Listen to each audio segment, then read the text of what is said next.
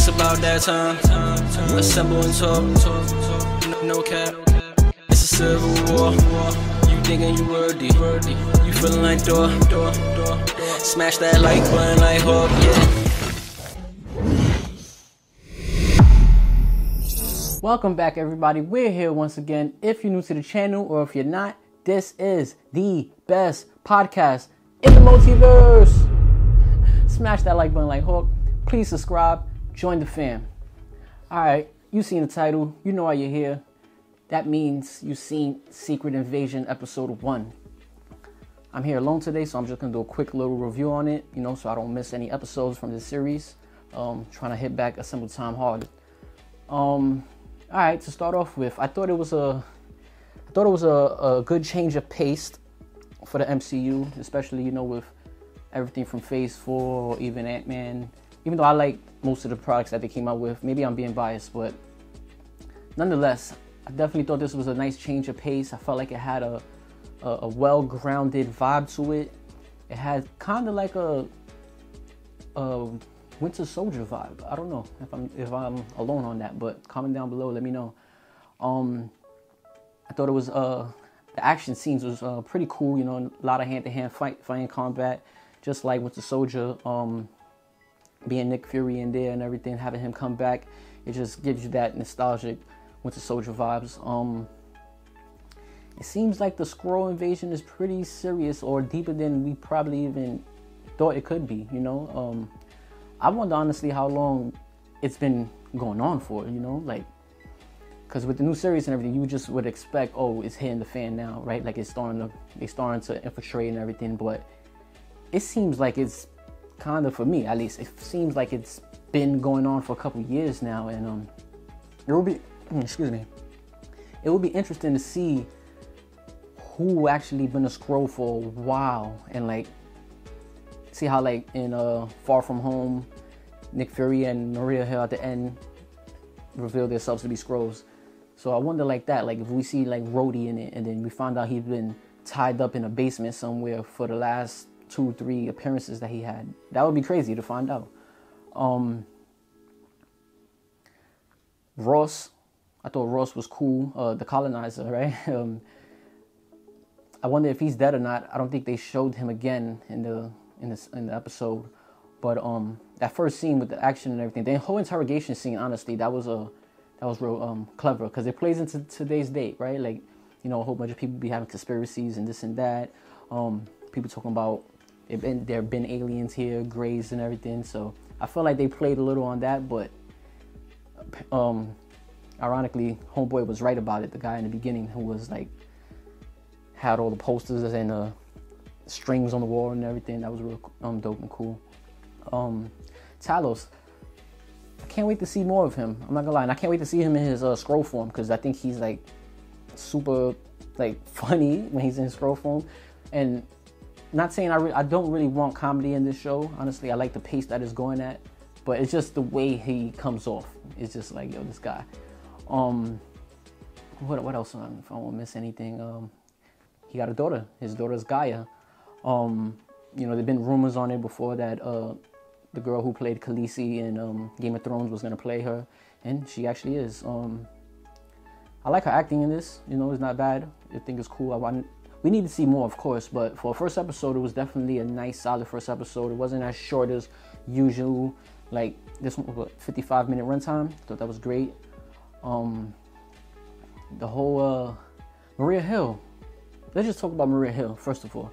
I'm not gonna front. I'm not gonna be that guy to say no.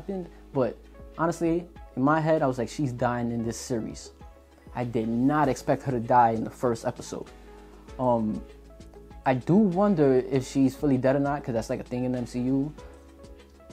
But I was seeing online that people were saying maybe she's a Skrull and they cut away too quick. That could make a lot of sense. But even if that was a Skrull and she does come back, I still think she would die in this series. But it was crazy the way to see her go, right? That's the messed up thing about dying by a Skrull, of somebody that, when they shapeshift into someone that looks like someone because you trust them, right? And she died, if she did die, right? She died believing Nick Fury killed her, which was the closest person she was to. That was crazy. The whole ending scene. All right, before we jump to the ending scene, actually, in the middle-ish, when Nick Fury and Talos was trying to find more answers and stuff, and they end up coming across that scroll, right? He was like, everyone gets one lie, nobody gets two. And you already see where this is going. Like, for sure, like, most likely this guy's a scroll. That whole fight scene was crazy. He was whipping Talos' ass. I ain't gonna lie. I don't know if Talos hasn't been training or fighting. Maybe since he's been on the good side for so long, he hasn't really put his hands to use, but it showed. I think he definitely, obviously, he would have died if Nick Fury didn't step in. And then he gets mad over that. Like, I get it. You got a pride and an ego thing going on, but, bro, he was going to kill you. That's just what it is. But that was a dope scene for me. I thought the whole interaction with Talos and his daughter, Gaia, I thought that was really cool. I didn't expect her to come back to him so quick, with the information she did. Usually in other movies and TV shows and stuff, not MCU so much, just period, like, the child usually plays the resentment, right? Especially when they ran away or something, right? So it was cool to hear that. I think it was probably him telling her, like, that her mom's died, especially by the people that she was working for. So that was crazy. Now we fast forward to the end when they was looking for the bags, right, with the bombs in it. The fact that they had decoy bags, that makes me believe that Gravik, I believe his name was, the main Skrull leader of the new rebellious Skrulls, they must be tipped on, right? They must know, right? He must have had a hunch, a feeling, like, oh, she might be, a weak end here, a loose end, that they had the decoy bags and everything. Because it was like, we know exactly what you're looking for. And then Gravik was there, right? He was following Nick Fury. He showed up as the little girl first. And then every time he passed behind something, he switched into someone else, I should say. And if I was Nick Fury right there, I probably would have shot him. I don't know why Nick Fury didn't. But Maria Hill did say, yo, you're changing. Like, you changed since the blip. Lila, go lay down. Sorry, my dogs. They did say, you're not the same Nick Fury since, the blip happened. Thanos changed you.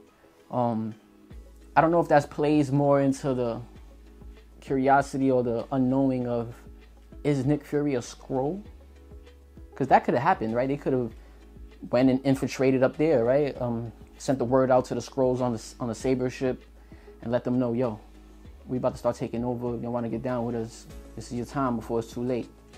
They could have had an inside man, somebody that tied up Nick Fury up there, and who knows what could have happened. But I think it would be a cool payoff if that does happen, and then we see like Nick Fury officially come down. So it gives us more of that ground, like, no, this is Nick Fury, Because right now, with one episode, we still not sure.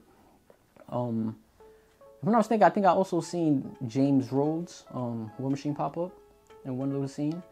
Can't wait to see more of him. Every time he gives dialogue to me, he's just good speaker, great actor. Don Cheadle, I can't wait to just see more of him in this show. I had read online also that he was currently in the MCU, that he's going to be the president of the president of America. He's going to be his right-hand man. So let's see if that plays out, if that ends up becoming true. Excuse me. The whole ending though, when the bombs go off and you see how now he's just standing there. Gravik is just standing there, and then the bombs come like. Poof. I was telling my homeboys, like, yo, I think that he killed probably like a couple hundred people there. And then the second bomb goes off. They kind of go back to back, and then some time passes, and then a third bomb goes off. And I'm like, oh yeah, it's definitely higher in the hundreds, a couple hundreds. I think maybe I said 500 to 800. Now I'm leaning more towards probably. That's still, I'm gonna stay with that because you never know. It was a lot of people there. It was, it was a festivity going on, but yo. Right, the graphicness of that is just like, well, not really the graphicness. It's just like the shock value of that. It was like, yo, wow, they went for it. They really took some innocent people out. It got me excited for more. I can't wait to see more. Unfortunately, there wasn't no post-credit scene in this episode, but that didn't happen before in the MCU Disney Plus shows. Some episodes have a post-credit scenes, some doesn't. So let's see what happens. Yeah, so let me know in the comment section what you thought of Secret Invasion Episode 1. Let me know what do you want to happen in it too, because I think that's a big deal. Like something that I would want to happen is I guess like not just cameos, right, but people that's gonna play a real part role. So like let's say like if we do see more because we know James Rhodes is in this, right, War Machine, but I would like to be War Machine in one of these episodes, right? Stuff like that. So just let me know in the comment section what would you want to see moving forward. They are going to release weekly every Wednesday. If you're up at night, they come out at 3 a.m. on Tuesdays, so you can catch it then. That's what I did. But yeah, smash that like button like Hawk. Please subscribe. We're trying to hit 200 subscribers. We're almost there. Right, almost there. Drop a comment like I said, and until next time, assemble time.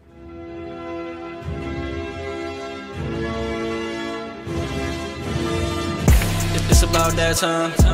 Assemble and talk. No cap. It's a civil war. You thinking you worthy? You feeling like door. Smash that like button like Hawk. Yeah.